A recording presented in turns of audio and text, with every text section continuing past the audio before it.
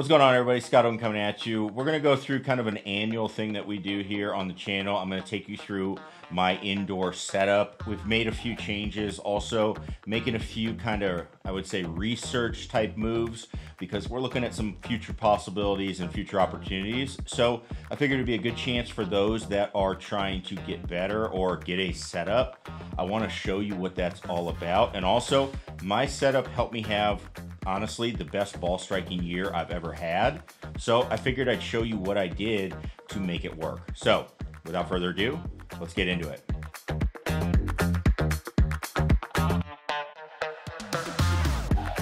All right, so let's start talking about my setup here, okay? So you obviously can see, we're gonna talk enclosures here in a sec, and I'm actually going to, for enclosures, we're gonna take you out to where I'm doing a little research on the enclosures. We're gonna head up to Carl's here up in Wisconsin. If you're familiar with them, they are awesome. So we'll head up there in a little bit. So before we do that, I'm gonna talk about a couple other things that we are looking at for the enclosure and then a couple other items that I use. So as you can see here, I am using the FlightScope Mivo Plus still. That is not gonna change.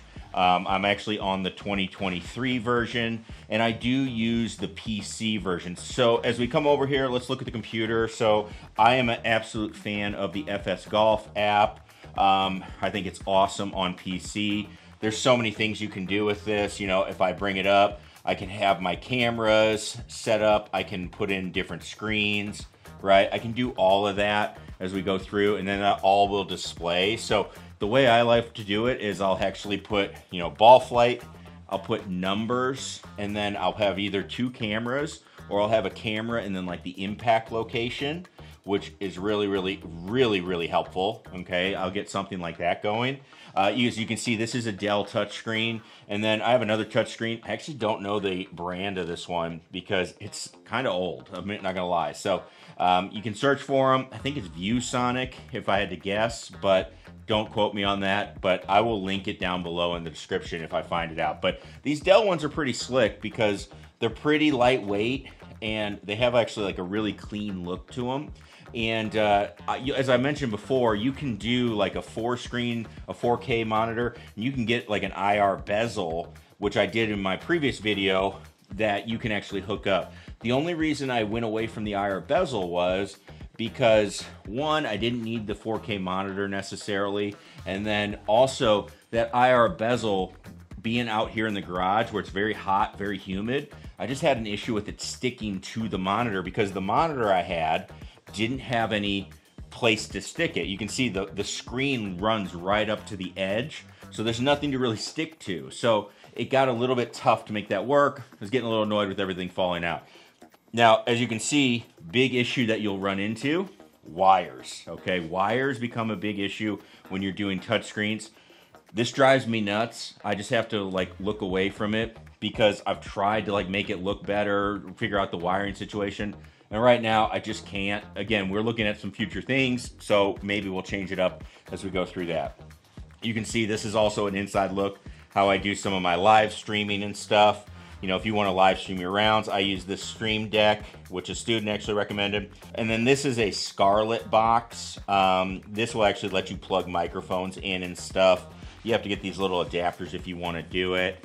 That's how I can plug my microphones in as we go through it. If I ever need to record, again, I do live online lessons and stuff through this.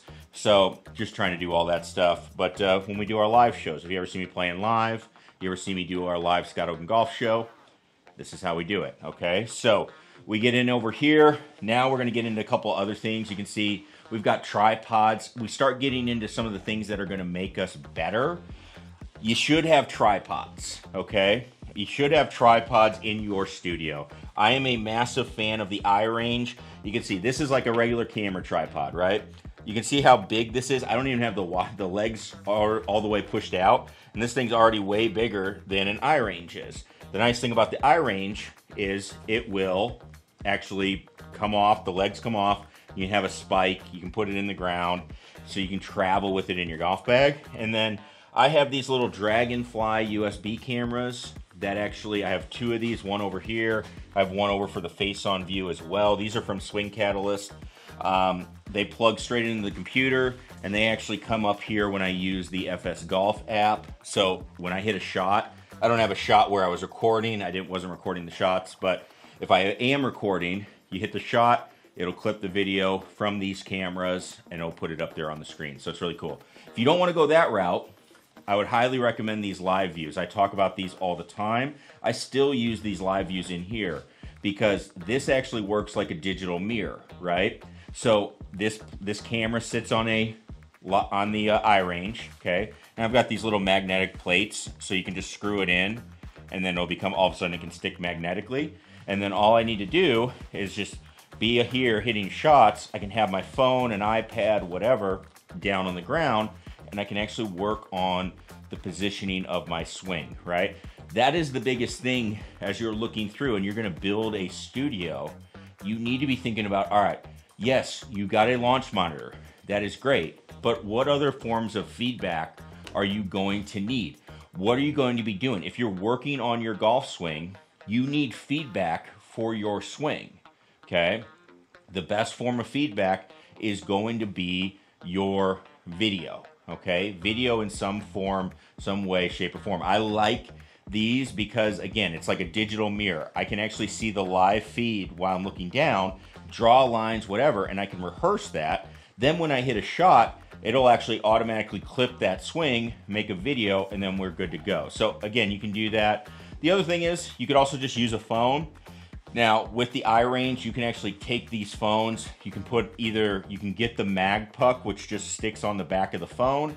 You can then just clip it onto the eye range stand, or you can just get like the magnetic little sticky thing and put it inside the case, and then you would be able to stick the phone to the eye range. The only reason I don't do the first way, or let's say I don't stick the little magnetic part in here, is because it messes with the wireless charging, and I use that. So then I use the mag puck, so you can just stick it on and off, and then when I go to wireless charge, that's how I can do that, okay? So a little bit of something there that I would look at. But those are gonna be the big things that I use, and I use with students as we go. You know, again, another form of feedback, putting mats. You can get a putting mat. My putting actually hasn't been too bad this year. Wouldn't say it's fantastic, okay? But you can see I use this Roll-A-Putt from Perfect Practice. I like this one because it's small. I like the full versions a little better. But again, it's kind of space ridden in here where, you know, we're just a little bit tied for space. And we're talking about space with the Mivo Plus. I've got 7 foot 6 inches from hitting area to the Mivo Plus. I've got about 9 feet of flight. I found that works really good for me. Have a little bit more flight, and as far as numbers go, I've had 0 complaints, okay? I've had 0 complaints with the device. You know, a lot of people say, oh, the driver's short or this or that. Well, I carry, you know, the Arco system on all my clubs, so when I play rounds, I get all my distances for how far I'm hitting my clubs during rounds, and honestly, it's right on the money. And if anything, based on how I set it up in here and based on the wind that I'm playing the round with, I might even be a little long in here with the Mivo Plus, just because maybe I'm hitting a lot of drives into the wind for some reason that day, right? Or it's colder or anything like that. So I've had no complaints as we go through to do this, okay? So the last thing I want to show you as we go through this, okay, as we're talking about changes, okay, is we actually have a projector we're tying out, okay? You can see I have the big boy right here, okay? Both of these are from BenQ. I really like BenQ. I think they're quality and they're really good projectors. But you can see this one I've talked about already. This is the 4K Monster, okay? Now this is a 1080p. This is a newer projector, okay? This is the LH600ST. This guy, you can see it's much smaller, a much smaller form factor. It's only a 1080p projector, but it still has all of the golf mode, you know, as far as hey, how does the picture look? You still have the golf mode. You have Rec 709 color, which is the same as the other projector, the big boy, right? You also have some LED, it's an LED projector, I should say. You also have 20,000 hours of use, okay? So this isn't a projector where you're gonna be, you know, putting the bulb in and out or changing out bulbs. It's an LED projector, so it's gonna have a 20,000 hour life. if you do the math on that, that would be if you ran this projector 24 hours a day, you would go for about 2 1/3 years. Okay, that's how long that would run. Okay, that's what 20,000 hours is. So it's going to run a really, really long time.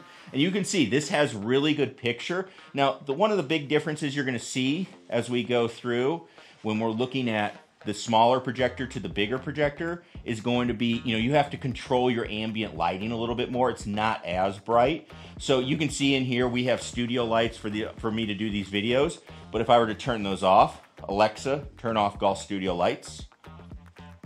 Okay, you can see that picture comes up really, really nice. Very easy to see, very clear, and I'm not worried at all about that. Okay, you can see we just have a couple of lights that we would need to be able to see and hit the golf ball. That's really all you would want. Okay, so it works really good.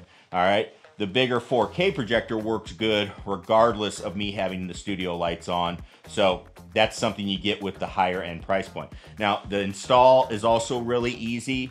Okay, all I had to do was just get this thing lined up with the screen, get my distance, and then you're working on trying to get the picture centered. That's going to be a little different than the more expensive projector, where there's going to be some lens tilt shifts that you can do. You can move the lens around in the unit. But with this unit being so small, it's so easy to get it where you need to be. I don't need to worry about it being in the way of swings or anything like that. And then you still have your 2D cornering. You have easy, those easy features that can make the screen fit. Plus, you can always work with the graphics card as well to make sure that you're getting the screen size correct for whatever you have. Okay, so those are some of the things I'm thinking about as we're going through and we're looking at our setup. Now, the big thing we're looking at is we're going to improve this here. We're going to actually be working on the enclosure. So I'm going to actually head up to Wisconsin for that one because there's a lot that we need to look at as far as enclosures go, and I want to see some of the options that are available from Carl's. So luckily a local company. So without further ado, let's take a trip up to Wisconsin and let's see what they have for those enclosures.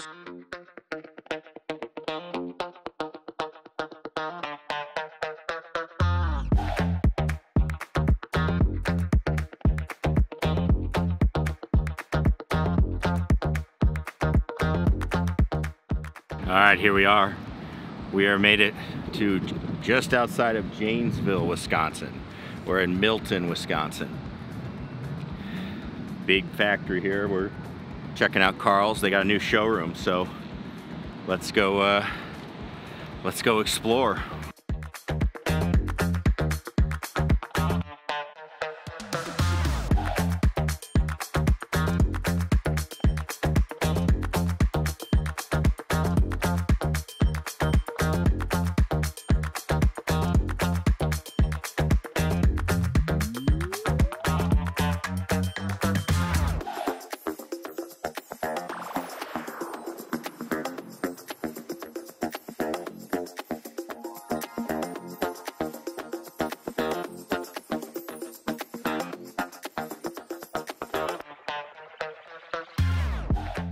All right, guys, so I've talked about we're going to get a new setup, okay? And so we have some projects we're working on that I'm trying to go through. And so we decided to come up, visit Carl's up here in Wisconsin, okay? So not too far, just over the border from Rockford, Illinois, basically, if you're familiar.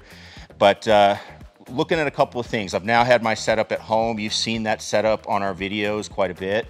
And there's some things as you go through the process. I feel like when you're getting into this, you just kind of learn through experience a little bit, which is great. Why I wanted to visit Carl's, because they have a ton of experience talking to people. So they had some great ideas about what we can look at. But what I'm looking for, and some of the things from my setup that have been drawbacks that I've found, and one of those is going to be the self-contained part. And now remember, what is my setup? I set up some Mivo Plus, so that's a radar unit. So it's going to need some flight.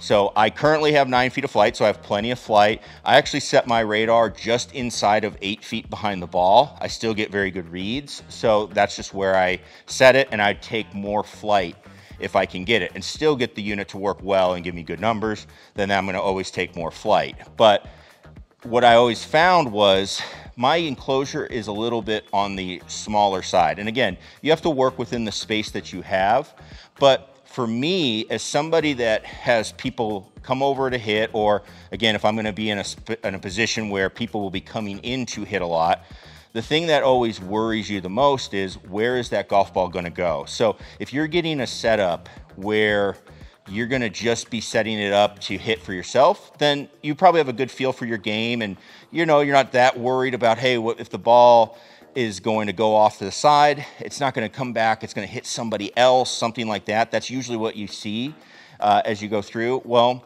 for me, it's, all right, I want the ball to be more enclosed. I want more self-containment. So that's going to mean two things from my current setup. One, I've got to get a deeper one. The current one I have only goes about 5 feet deep. It also is only about 10 feet wide, okay? So what that means is I can't hit from, not only is it not deep enough, but with that width, I can't hit from inside of the enclosure. So, you know, because I'm going to be up against the wall.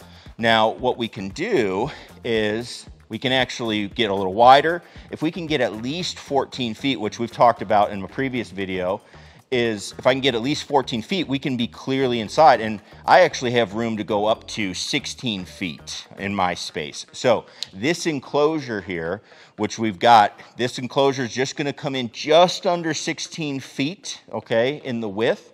So this is where it's like, all right, this would be really, really good to be able to, all right, I want to make sure I can hit any shots that go sideways. The ball's rarely going to go backwards, okay? So if it does, it's not going to have any speed on it, so I'm not worried about that one. But if it goes sideways, I don't want it ricocheting off anything. If I keep a device off to the side, like a TV, which we'll do, we don't want that to get hit. That has happened in the past, okay? So those are the things that you got to think about as you're going through your enclosure. So that's what I'm looking for as we go through this. The other thing that's really big is controlling ambient light, okay? You have to control your light for your projector. Now, I'm very lucky. I do have one of the high-end projectors from BenQ. Okay, it's a 4K projector. It's extremely bright, okay? And I love it. But I do wish we could control even more of the light to make that projector look even better. And if we're gonna have more bays to hit out of, okay, and I'm not gonna have that super high-end projector in all of them, it's gonna be very important to control the ambient light so that we are not gonna have a washed out image, because the lower you go in the projector, there's a balance there. The lower you go, the less lumens, it's gonna get washed out a little bit easier compared to if you have a super, super high-end projector. So I kind of have a need for both of them, but that's something I'm thinking about as we're going through too. So having this fully enclosed is also really, really helpful. And then the last thing is going to be the look, right? The look of everything as we're going through. So why was I drawn to come up here and see this is the new C series, this is the Pro? What are some of the benefits? One, I really like the screen going all the way to the floor. That's really good look. Again, if we're going to putt it all or even just do chipping, I'm not much of a putter, as you know if you watch the channel. It doesn't matter where I play for sim golf. It doesn't matter the launch monitor. I'm just not much of a putter. But I love the look, and if I'm hitting chips, I love that look of having that screen all the way down to the floor. It just gives it that little extra look of, hey, this looks really, really clean. It looks really professional, and it's also going to look really, really good to somebody that's chipping, especially if you don't play a ton of sim golf. That might make just all the difference in judging how far you're going to hit it, okay? So that's going to be the big thing that I like as far as how it all looks. So again, there's going to be a lot of look things as we go through this. Maybe some of you say, hey, oh, that's a lot more than I need. Something to think about as you go through it, though. Again, there are more options that we can go. You can always say, hey, you know what, Scott, you need this. You need the ball all the way out, or you need the enclosure all the way out so the ball doesn't bounce around. That's fine, okay? I don't need that. Guess what? You can take that stuff in. Again, I want to just help you go through the decision process. So when you go through and look at it, you say, all right, this is what I need based on my needs. So again, we're in a very, very, very big enclosure here. It's awesome, really cool. But these are some of the things that I would think about as you're going through, and you're going to decide, hey, is that what I need for me? And I'll tell you what, if you can work on it, if you can afford it, and it works in your space, I definitely take a look at this one. This one